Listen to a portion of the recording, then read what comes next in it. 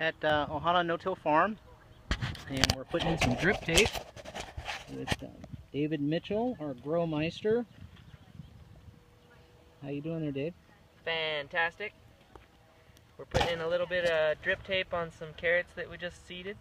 So this is a really simple process that Steve devised. All you need is a little bit of drip line, a little bit of drip tape, a couple of 1/4 inch drip line tees. Netafim tees is what we prefer.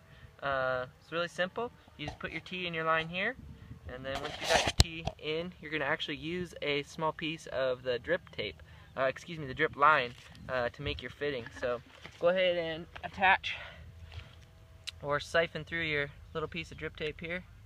Pull it through. Okay, now you're going to take your drip tape, and this is Aquatrax DripWorks drip tape. We've got the 4-inch emitters on here, and we'll go ahead and put just a little bit.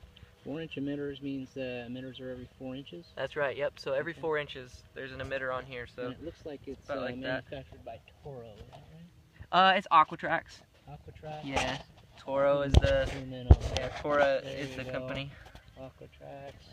That owns it, I think. Okay. Now I'm noticing that you didn't put any clamps on, no clamps. on that drip line. Don't need any. Don't need any. Okay. Haven't had any pressure issues yet. Of course, you know, after saying that, now we'll probably have all kinds of pressure issues.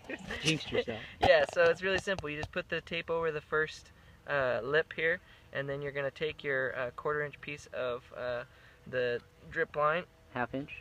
Yeah, 1/2 inch, and you're going to push that in there. Takes a little bit of elbow grease.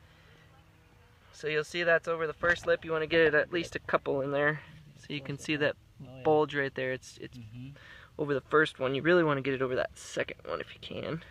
Go all the way. Got it. So now that you're in there, you're ready to go. You're in business. So now you just connect it to the other side here, and we'll actually do a couple of runs of this drip tape. And so what's going to happen is this water's going to feed in. It's going to run down here. We'll loop it around, bring it on back, and tie in again right here, and we'll be able to get really good germination out of this bed. And this is a no-till bed, so you can see that we're doing everything by hand, and we don't like to disturb the microbiological balance of the soil. We like the biological party that's happening in there right now. So we want to keep that microbial bunch happy, and so we don't like to disturb our soil very much. So. And then the drip tape helps you. Yeah, so the drip tape helps because there's an emitter every 4 inches.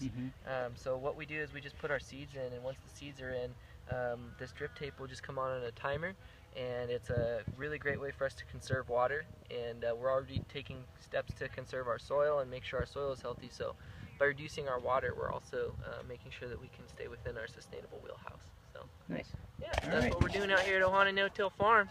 Check us out on the web, www.ohananotillfarm.com. You can find us on Facebook, we're on Twitter, we're on Instagram. We'll see you out there.